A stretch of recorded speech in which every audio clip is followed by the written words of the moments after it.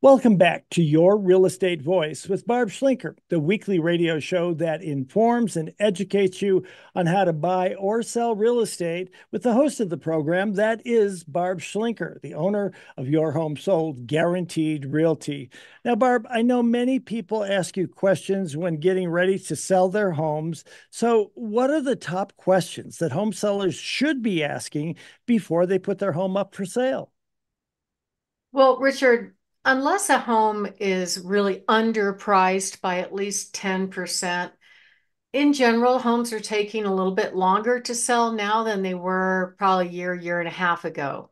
And, part of that is that there are 30% fewer buyers in the buyer pool right now just because of affordability. They can't handle the payments with the rates being as high as they are. So that's why it's still more of a seller's market, but only if they get those four things right: pricing it right, picking the right agent, preparing the home for sale, and making sure your agent is properly marketing the home to attract the right buyer. So let's kind of go over some questions that a seller should be asking when they're getting ready to sell their home. The number one question is, how do I prepare my home for sale? And I get those questions all the time from customers. I love answering it. And it depends on the house. It's a very custom answer. I was in a house yesterday that looked amazing. It was ready except for a little bit of decluttering. It was really ready to go. And I think the problem is many home sellers often are their worst critics of their own home. Well, should I update this? Should I paint that? And I'm like, no, it doesn't need to be done.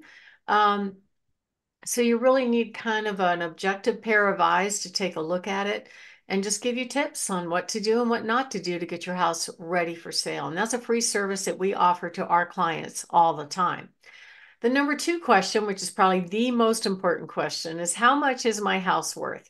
Now, there's a lot of conflicting data out there about this one topic. Number one is they look at the online estimates of what their home is worth, and those could be accurate or they're not.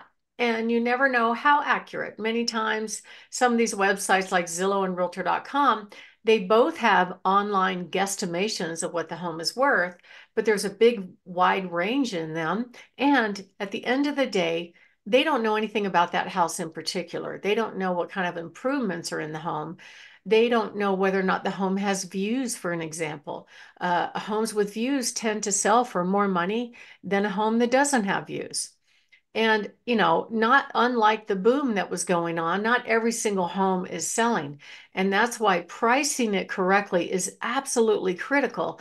And you need to have an agent that really knows how to help you make that decision to price it the right way so it doesn't sit on the market month after month after month. Nobody wants that. Nobody likes it, especially when we have problems with some of these agents, either scheduling the showing and not showing up, or showing up early, showing up late, leaving doors unlocked, leaving lights on, using the restrooms. All these things happen all the time. So it's always better to get through that pain point as quickly as possible. And you can do that if you price it right. Now, that's one of the things that we absolutely do. We provide excellent empirical data, not only on what homes have sold for, which is important data for the appraisers, it's what your current competition is. What does the new construction in the area look like? Because that's a tough competitor. What do similar homes that have sold in the area? What if the buyer doesn't care about the floor plan? What other homes are out there that the buyer can buy in that price range? So you really have to position the home to win in that scenario. And that's why we try our best to give our clients the best information. And that way, when you go on the market, you're perfectly set up, that the home is prepared right. The buyer doesn't have to worry about any kind of deferred maintenance unless you're selling it below market, that it's priced realistically versus optimistically, and it's promoted properly.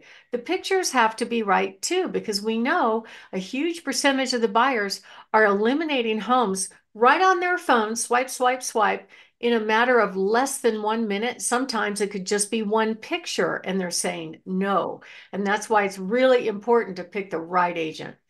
The number three question that's a great question to ask is how long will it take for me to sell my home? How do I know if I actually hit the right target on all those things? Well, it depends on preparation. It depends on the seller's needs. Some sellers want to sell more quickly than not. Some sellers want a normal market time and they're not in a huge hurry. And so if it's priced right, it will sell right away. We just put one home under contract that the buyer said, okay, I'll buy it. It was the first weekend out of the gate. We had a huge crowd at the open house. We got a contract right away. And the seller's like, wait, slow down. I don't want to go that fast. I still need to say goodbye to friends and family. So, we can always negotiate those things when it comes up, but we definitely ask the right question. So, as far as days on market, it really depends on where you are in the area. Like I pulled up a graph and I superimposed all the different local areas like Douglas County, Pueblo, El Paso County, Woodland Park.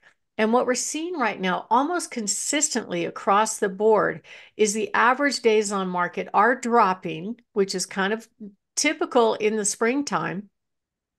And in most cases, with the exception of Woodland Park, the average days on market are less than 90 days. So that's basically a pure definition of a buyer's market.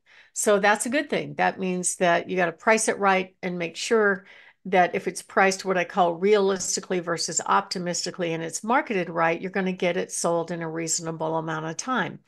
But if you don't, the market's going to tell you right away. The market gives you clues right out of the gate as to whether or not you got the four P's correct. So the four P's are preparation, promotion, pricing, and picking the right agent. So number one, the number of showings is a big clue.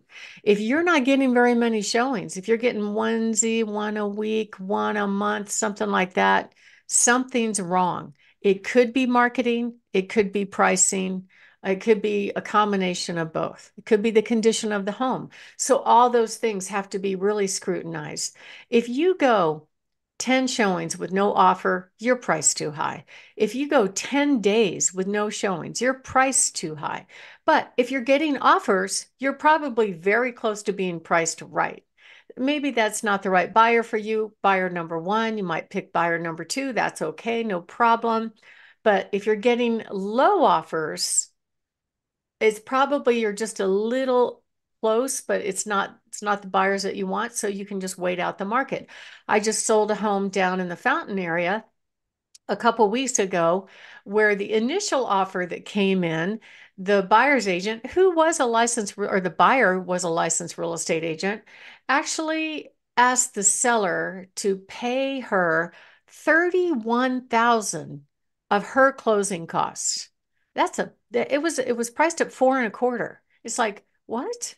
Why would a seller pay that much money of the buyer's closing cost in addition to the seller's closing cost? And so I called the lender and said, so why do they need so much closing cost? And he's like, well, they're going to pay all this money to buy down the interest rate. Then they're going to pay some more money to permanently buy down the rate.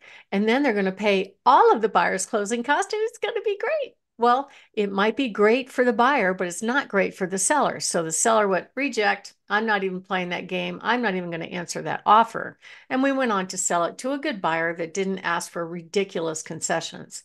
Um, and it's really important that when you do get offers that you pay a close attention to what it says.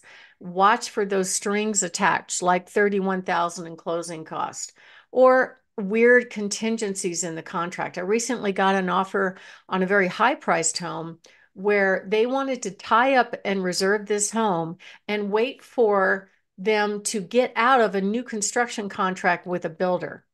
And it's like, no, no, you don't get to lock and shop, honey. If you're under contract with another home, you need to terminate that, and then you're available to buy this home. And so we didn't respond to it. The seller didn't accept that offer. And then a week or so went by, and I reached out to the agent and said, hey, what's going on? Are you still going to stick with the new construction contract? Oh, yeah, we are. And I'm like, why would you do that? That creates all kinds of demand destruction on that particular seller if you take a contract, take the house off the market, all the other buyers disappear. And of course, the offer was submitted before we started showing.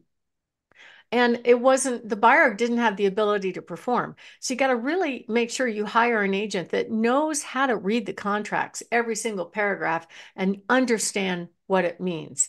Some sale contingencies, and as an example, can get very complicated. I had one that I was a four-way sale. So you really have to read everything, get a copy of everything, so you're fully aware of what's going on when you accept a contract. Another question that I get a lot is, how important is staging?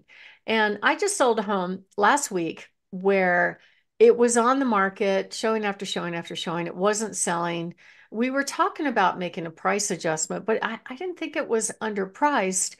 It was just that they had replaced the basement carpet, but not the main level. And then they went and moved out of the house. So once they did that, the traffic patterns on the old carpet really jumped out. It just looked terribly dated, empty.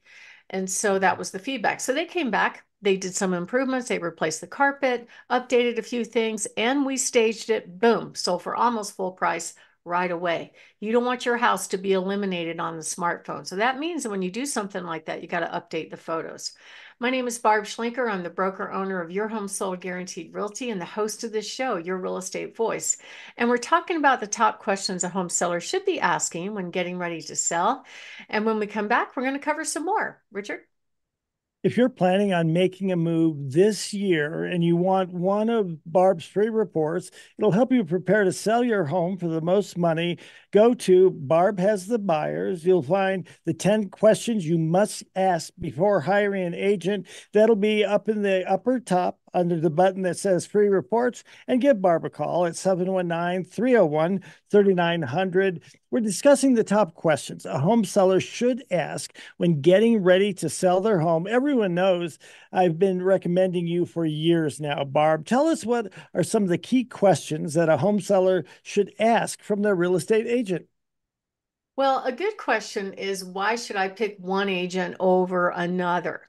Just so home sellers know, actually 80% of real estate agents get out of the business every 5 years. And with this new settlement with the National Association of Realtors, it's going to be a lot more than that. 81% of agents sell three or less homes a year, not a month, a year. And half of those don't sell any. So a really good question is, how many homes have you sold in the last year, in the last month, in your entire career, if they know that data? Most of them don't even know the data, because, if there are fewer sales that agent is doing, how do they really know how to navigate what's going on in the market, and whether or not the suggestions that they make to the seller are consistent with the current market, so they can have the seller win and get the most money. Also, we often get a question about the home's assessed value on the property tax website, and how does that different from like Zillow and an appraiser value and market value. So an assessed value is basically, it's the property tax valuation that's supposed to be based on the value of the home 18 months behind the current market. Well, 18 months ago, the market was a lot hotter in 2022, right? So that's for tax purposes only. But generally, most of the time, it's less than what the current market value is, but it isn't right now because we had that big boom when the rates were low.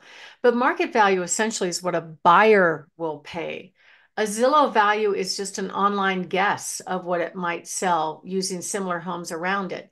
An appraised value is an opinion of value from a licensed appraiser. Sometimes is good, sometimes not so good. So another question that people should ask is, how long is the agreement that you're going to sign, that you're going to ask me to sign to commit to sell my house with that one agent? Now, that's a negotiable point between the seller and the agent. And so the length of agreement kind of depends on how quickly a home like that can sell. Like homes in the multi-millions are going to take longer to sell than a home that might be priced at 400,000, right? And also, what does the agent actually promised, and can you get out of the contract? Can you cancel the contract if you're not satisfied, or if they're not doing what they actually promise to perform. And so that's part of the stuff that we go over. We offer all kinds of guarantees, including the cancellation guarantee with our clients, communication guarantee, honest promises guarantee. They can fire us if they're not happy. We have many more questions that you can download on that free report on our website, the top questions you should ask an agent before you put your home on the market. So if you are thinking of making a move, give us a call, 719-301-3900, or go to barbhasthebuyers.com. Richard? You're listening to Your Real Estate Voice with Barb Schlinker of Your Home Sold Guaranteed Realty. And if you're thinking of making a move, call Barb at 719-301-3900 or visit barbhasthebuyers.com. Or if you want a free report, the top 10 questions to ask before you hire a real estate agent, visit barbhasthebuyers.com. Go to the green button that'll be in the upper right-hand corner, and it says free reports. When we come back, we'll be talking about how sellers can save thousands by hiring Barb and her team. Plus, we'll be talking about that National Association of Realtors lawsuit. You don't want to miss that, or Barb's hot new listings.